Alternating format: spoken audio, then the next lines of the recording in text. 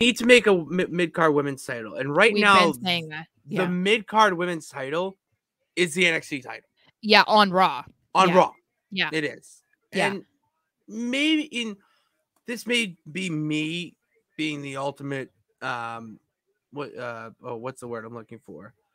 Optimist, the ultimate optimist. Thank you, Pitts. Is that this is an experiment. This is an experiment for potentially having women's mid-card titles. The NXT is the mid-card of WWE. So their best person is going to be the top of the mid-card. And if you have Becky Lynch doing it, she's elevating the talent, which is what you do with the mid-card. And let's be real here.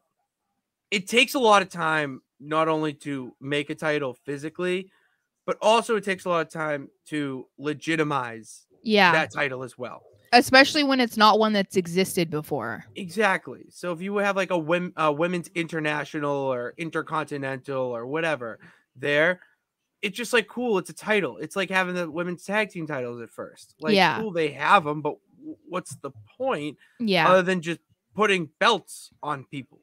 So with the NXT title right now, it's really just an experiment for it.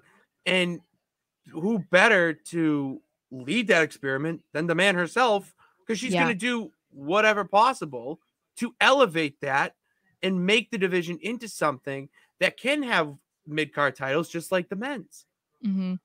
I agree.